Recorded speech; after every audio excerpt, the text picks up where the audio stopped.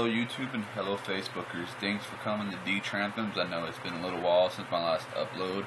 I think it's been about a month now since that happened. A little update before I get into the topic today.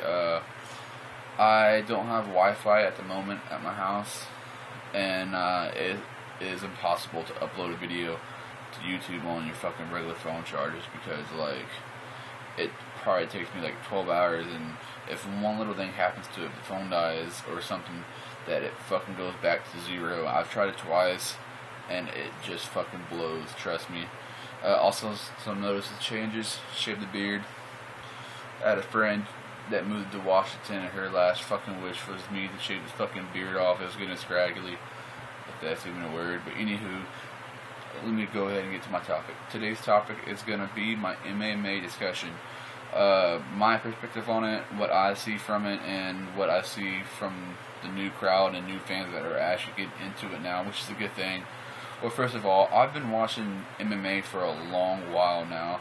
I think I probably got into it around 8th grade, 2002, 2003, around that area, a little before that, but I did watch the first UFC 1 when it was a big thing on TV where it's gonna be no hold bars, and they advertise it as like a fucking cockfight in the cage. There's no rules. You can fucking kill your opponent, and that wasn't good marketing for the day for it to get mainstream like it is now. But like, it got my attention because I've been a wrestling fan when I was a kid. I love combat sports. Two people enter a ring, one enters victorious. Love that. I love participating in it. Yes, I have done MMA in the past. My amateur record is like 5-1. Got my ass kicked with a fucking armbar. I couldn't get out. Broke my fucking arm. But anywho, I respect the new fans that get into it.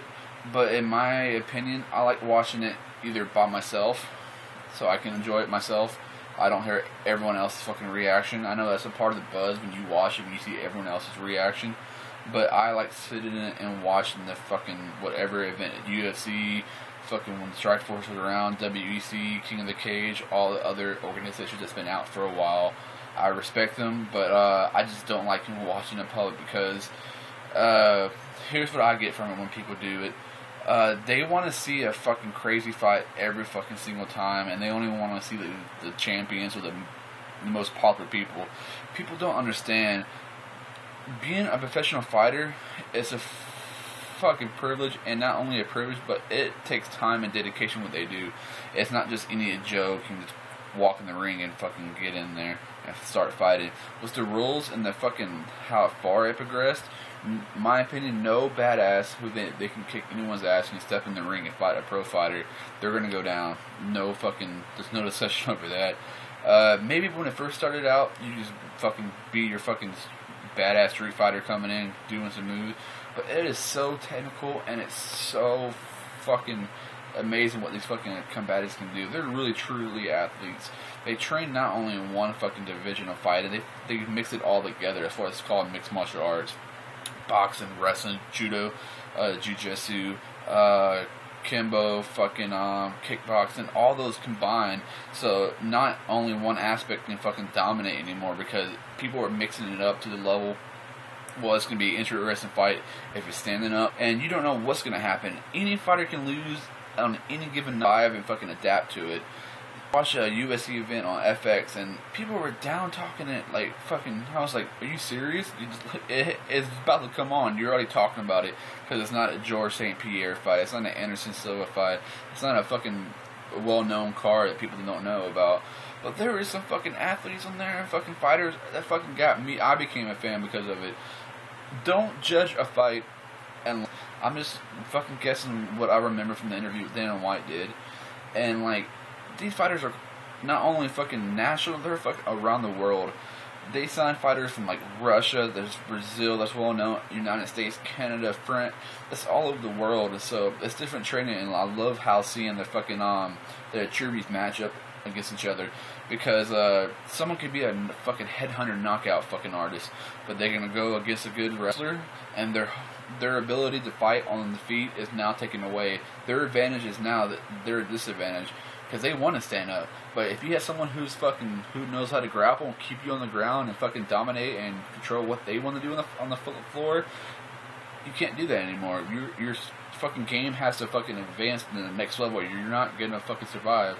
That's the rules of evolution. You either survive, you either adapt, or you hide. And when you hide, it's going to be exposed. The hole in your game is going to be exposed. I love seeing the evolution of MMA. I can only imagine 10 years on the road from now what it's going to be like. Like, I'd rather watch a UFC or any MMA event over any other sports combined event. I'd rather watch a badass UFC card in the Super Bowl. Yes, I said it. None of my friends agree with me that UFC is going to be bigger than the NFL one day. It's just, a fan base is fucking ridiculous, and take it from now, 2013, where it was only 10 years ago, 2003, there wasn't that many fighters well known, and it wasn't that big. It is it's gigantic how much it grew. I'm fucking very impressed, and I'm glad it's getting the recognition that it deserves. What else am I going to talk about this MMA events? I like how the rules are set up now. If you see some old school fighters, they don't give a fuck. I like what Chael Sonnen said. I fight any kind of fight. That's who I am. I'm a fighter. No rules. They don't care. He's not saying going back to where it was fucking like grabbing your shit and fucking you up, kneeing you on the ground. I like the rules, and I'm not. No one's a fan of the judge.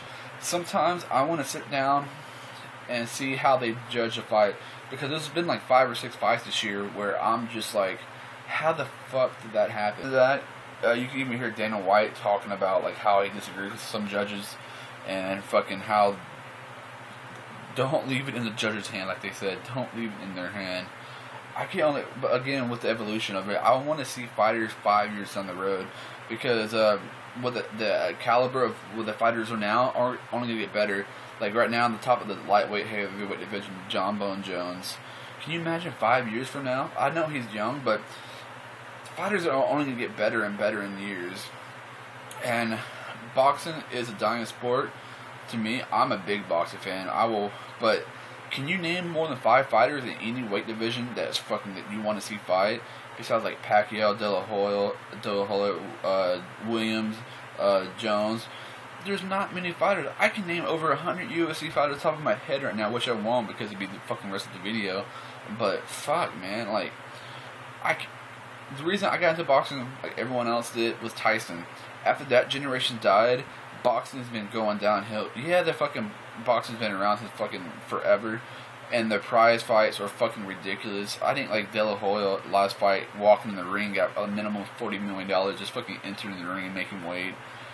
But like I agree with some people that UFC fighters should get paid more, but they don't disclose all their fucking makings in their fucking fight-ins. Like, yeah, they're showing you the base pay is designed to get in the ring, but you got to think, they got sponsorships, they got win bonuses, they have other bonuses they can get, and it's all performance and how they perform. So when a fighter wants to get in the ring, he's gonna have to fucking do his best. That's his fucking goal, is do his best in the ring. Lately I've been watching some UFC and fucking MMA with some girls, and like, they get into it. They really do. I highly agree that women do belong in MMA, and I'm glad UFC and Dana White finally changed his mind. So I know for years that Dana White he said it's never gonna happen. But look at what Ronda Rousey, one fucking female fighter, changed his mind. I hope the evolution of female fighters keep going and going, because they're very interesting to fucking watch. Yeah, you hear all these fucking paganistic guys saying they should fight in bikinis, they should fight in oil. I just watched a few videos on YouTube that they just uploaded. People are, if you read the comments, they're fucking ridiculous. Yeah, they may not have the advantage of the strength, but they have a lot of advantages also, being a female fighter. They're not known, so they're not going to be fucking expected to do something unless you're like Ronda Rousey. They're fucking flexible. Their work ethics. And have you seen... Tell me this. Do you like watching girls fight, street fights? It is fucking awesome. I'm sorry, I can watch girl fights, street fights on YouTube all day long. Yeah, they're not pulling hair but they're fucking athletically trained and professionally trained to fight, and their pain endurance, I was gonna have to say, is higher than guys. I can't wait to see how it is in 5 years from now. Well, this is my little rant about MMA. I'm asking a little more detail, sorry. Like, first I was in wrestling. That's what got me into MMA. I had some friends that were, their family's been doing mixed martial arts for a long time, jiu-jitsu. And, like, I was a very good wrestler when I was a young lad. And, like, they were showing me some moves that were fucking awesome. And he would show me a move, and I wanted to do it over and over. I loved getting my ass kicked and learning something new all the time, because it was just like, oh look, wrestling only offers this. Yeah, there's a lot of advantages you can learn from wrestling. How to grapple, how to hold your opponent down, how to maneuver, how to fucking reversal. But adding this, I was like, damn. Then I got into boxing, so like, I got dangerous on my feet. I thought I could only wrestle and fucking grapple. When I started learning, I had strength in both my fucking hands and knockout power. I was like, dude, so if I'm on the ground, because if you're in a street fight, you're going to get on the ground, you have to defend yourself. I was like, for a while, my advantage was on the ground. I can wrestle you to make you anytime how I want. Now, when I started getting dangerous with my hands, I can control the fight. If I'm not liking what the fight is, on the fucking when I'm standing, that you might be a better striker than me, or like I'm not doing what I'm wanting to do, I'm gonna fucking take you to the ground and fucking hurt you on the ground. Throw some elbows, throw some submission, break some bones, do whatever I want. I can only imagine if I learn all these other fucking arts of fighting, and how my game can only improve. And like I said, it's a fucking addicting. I can see why these athletes want to get paid year round and fucking train. It is when you really have that passion to fight, you're either born with it or not born with it. Yeah, there's a lot of fans that think they can fucking do this shit. No, no, they can't. Just because you watch it and watch YouTube videos on it, you're not gonna learn the full aspect and full fucking knowledge on how to do something. I think it was last season of The Ultimate Fighter where he's like, yeah, I sit home, I don't have a trainer, I'll do YouTube videos. If you're gonna have no one to spar with on a fucking higher caliber level than you training you, you're not gonna get better. You want someone there who can beat your ass and teach you the right ways to do it. And my advice, start at a young age, because your mind is like a sponge. The more older you get, the more or less accessible you are to things. Like when me and my brother did it for a while, I was learning more faster and was willing to be more open with things, and he thought he had this way down the way he wanted to do it, so it was hard for him to train and for him to understand. And I see all this evolution of young kids fucking fighting these days. Oh my fucking god. It is fucking ridiculous. I want to see them grow up and fucking be a fighter, because they've been doing it since 3. You hear, like, all these fighters these days, they may do some like college wrestling. There's nowhere else to go. With your wrestling, you can do Olympics, which, by the way, support Olympic wrestling. That is a sport. If they're gonna have a fucking ping pong and fucking water polo, why not wrestling? Wrestling's been there since the beginning. It's a fucking athletic sport. I don't support your fucking wrestling.